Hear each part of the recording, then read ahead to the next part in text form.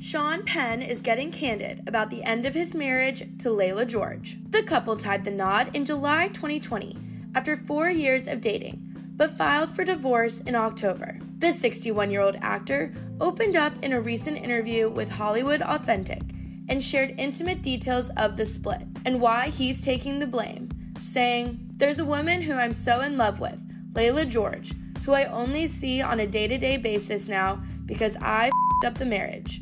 We were married technically for 1 year, but for 5 years, I was a very neglectful guy." The Licorice Pizza actor shared that during his marriage to the 30-year-old actress, he started to focus more on the outside world than what was happening in his own home, revealing, "I was not a cheat or any of that obvious but I allowed myself to think that my place in so many other things was so important.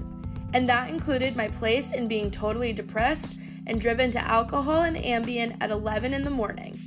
By watching the news, by watching the Trump era, by watching it and just despairing." The pandemic wasn't the only strain on the duo's marriage. Sean also admitted that their 31-year age difference started catching up to them, and how he now realizes the impact of his substance use at the time. Women don't actually love it when they get up from their peaceful night's sleep and their new husband is on the couch, having been up since 4, watching all of the crap that's going on in the world, and has decided that 10:30 in the morning is a good time to neck a double vodka tonic and an Ambien and say, "Good morning, honey, I'm going to pass out for a few hours and get away from all this." The Mystic River actor was previously married to Madonna from 1985 to 1989, and then actress Robin Wright for 14 years until their 2010 split. He and the House of Cards alum shared 30-year-old daughter Dylan and 28-year-old son Hopper. Back in August, Access Hollywood chatted with Sean and Dylan about working on the film Flag Day together, and the father-daughter duo shared what it was like teaming up for the project. Pretty early. She would come home, especially I would say, well, in the first years of her going to high school.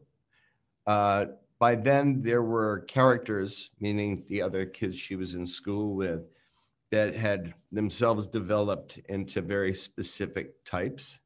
And she would come home and tell stories, and in that, very much embody these other kids in the telling of the stories. And it was not like, it was not like mimicry. It was more like she was able to dance to the music that was in their cells. And so it was always my belief that she would be a wonderful actress if she wanted to be an actress. But she was quite reluctant about the acting profession, and took a little, couple of years of nudging to say, "Hey, what about Flag Day? What do you think? What do you think?"